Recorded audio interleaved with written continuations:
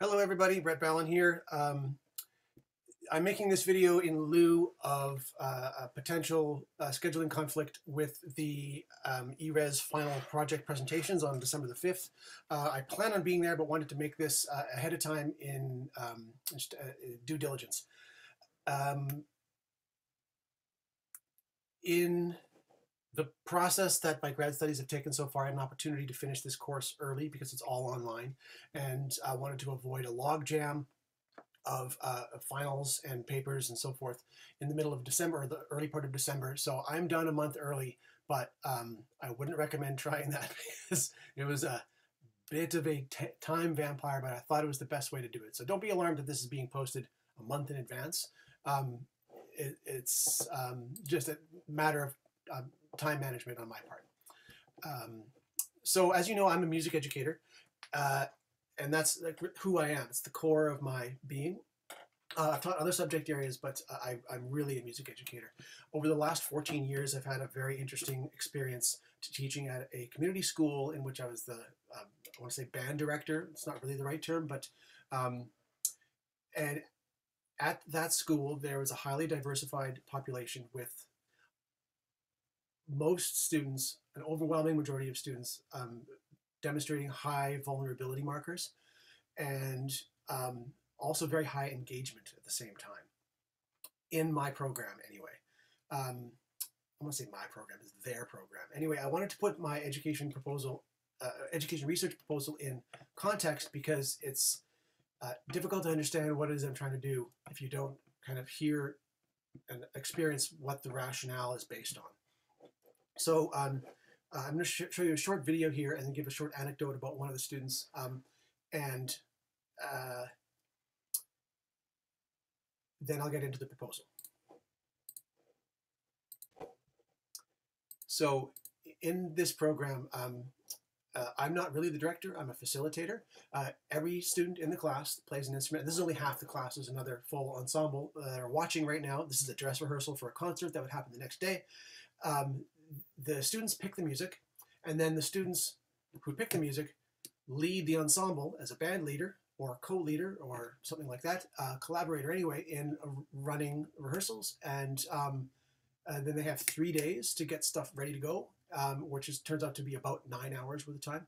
And then they film a video of it. And then at the end of the quarter, we pick who plays, which songs get played democratically. And then we play them and shoot videos, sometimes at venues, stuff like that. So anyway, this is like an end of the quarter sort of thing where they're kind of polished and they're kind of going through the motions here. I'll play you the first little bit here. Usually I'm not in the ensembles, and I'm a facilitator again, but the violin player happened to be gone that day, so I filled in.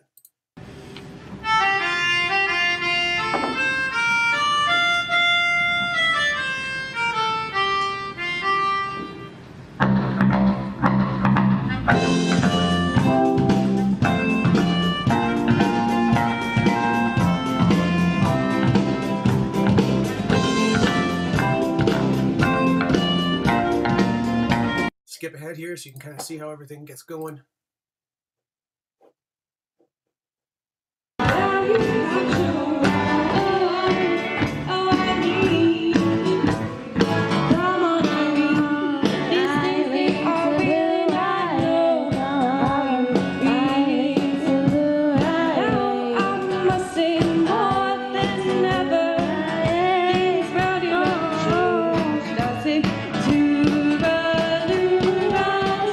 Those kids just having a blast over there. So in this context, it's amazing that this thing happened at all on this particular day. And I'll tell one anecdote here so you can kind of understand the effect that this has had on young people's lives. I do have consent to share this story with everybody. I've shared it on multiple occasions and they're very open with it, so don't worry about privacy concerns. One of the people in that ensemble that you just saw was in active labor with their third child. And against my advice, they're like, nope, I'm coming in. It's dress rehearsal. We've got the show tomorrow. If I feel I need to go to the hospital, I'll go to the hospital. But I've done this 2 other times before. Don't worry about it. I drank some castor oil. It's fine. I'm coming whether you tell me to or not. Nothing you can do to stop me. I'm not letting the team down. So she's in between takes and contractions. And if anybody you know who active labor is, it either takes a really long time or a really short time. She knew herself and her biology well enough to go like, this is safe, this is fine. And I wasn't about to, you know, tell an adult what to do or not do with their body. So I let it go. And I was like, you know what, if there's a birth that happens in my classroom, that's a blessing. So anyway, probably a silly risk to take, but it was taken nonetheless. They actually walked to RUH after this rehearsal, gave birth, brought the kid to the concert the next day, and that kid had their experience seeing their mom being a rock star. If going to a rock band class, you are willing to take that kind of risk and prioritize the benefit of your community and the bandmates over potentially your health and your child's health. Again, maybe silly risk to take, but they took it nonetheless, and they were convinced of it. This is one story of hundreds that I could tell you that where I see music education making the difference in people's lives, and it's very powerful. It can be very, very powerful. So with that in mind, that's the research, that's the framework behind the rationale. Getting into the proposal now.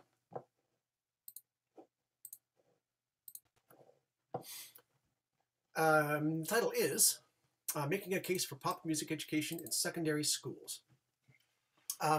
Within Saskatoon, and I have to correct myself because some of my numbers are wrong here. I'll have to go back and fix that here. But in principle, it's correct, but I have numbers wrong. There are 6 high schools in Saskatoon that have no music education in them whatsoever. And in these schools, they, generally speaking, have a high population of historically underserved learners. That is to say, people living with trauma, disabilities, racialized, otherwise learning difficulties, or people that need more support and are due more support from an equity and justice angle. Because I've witnessed music education be so powerful and transformative in people's lives, this seems like something that's not only unacceptable, it's unethical. And I'm doing research to see how viable the kind of success I've experienced in that one school is portable to others. And my hypothesis is that it is. So the framework here is that when we went into COVID times, every music program shifted really rapidly. And then they shifted right back to what they were doing before.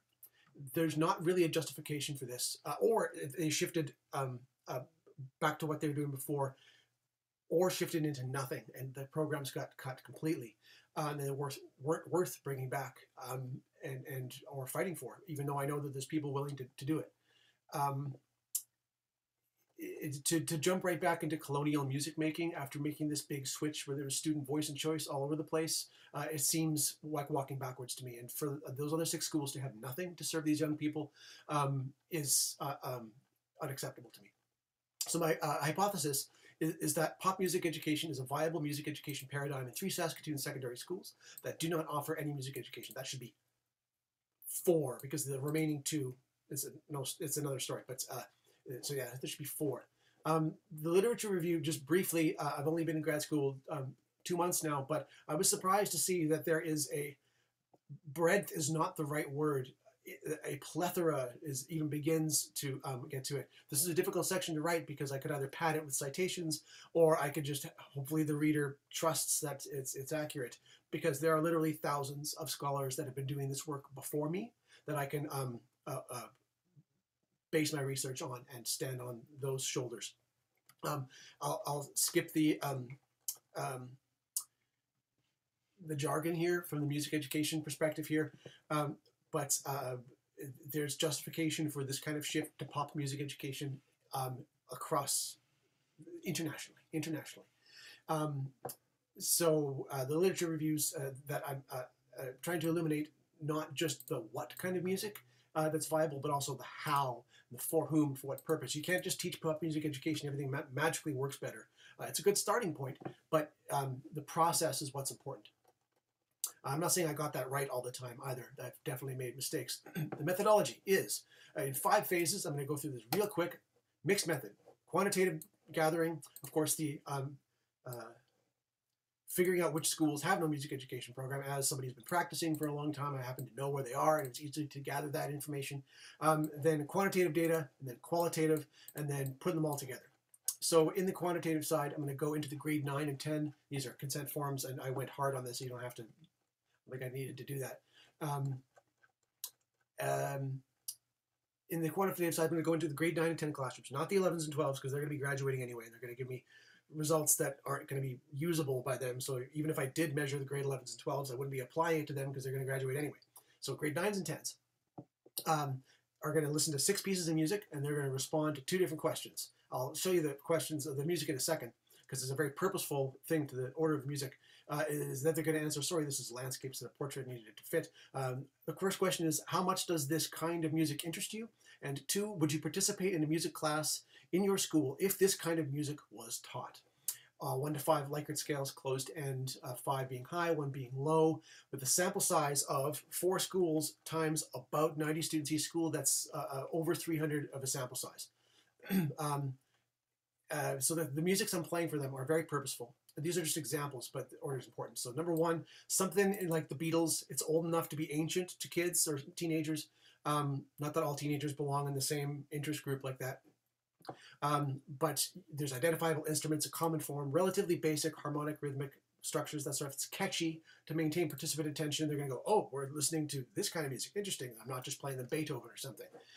And then immediately switch to something that's a Western European thing, playing like water music from Handel, or like the national anthem, or something like I know people don't seek out to listen to as for leisure time. I would be hard pressed to believe that any teenager, or at least a visible majority of teenagers, are going home and listening to the Canadian brass. I just don't think that that's happening. I'm confident in that statement. Now I have the quantitative data to prove it.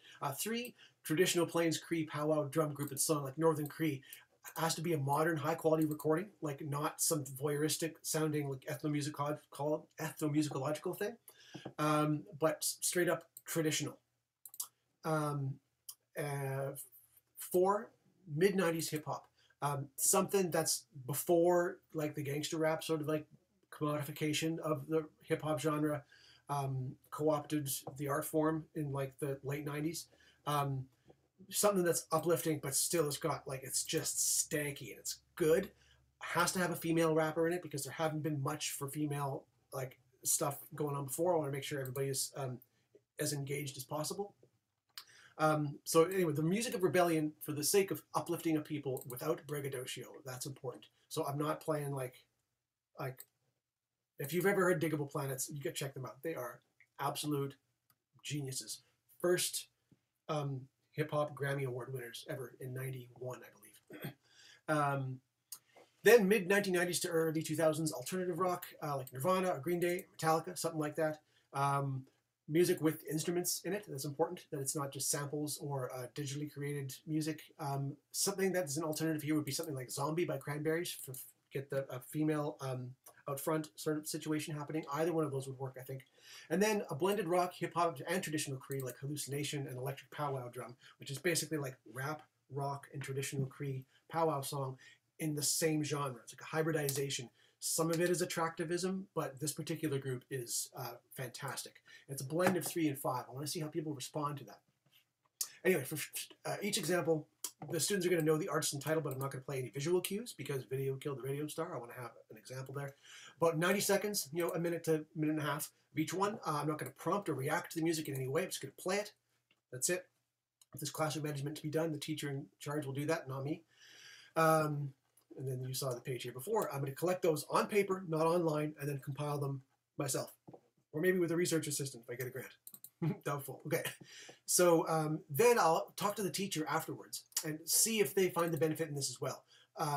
That's quantitative data that I could stick in there with a conversation, or they could do a paper and I could contextualize it by them writing teacher at the top or something instead of their age.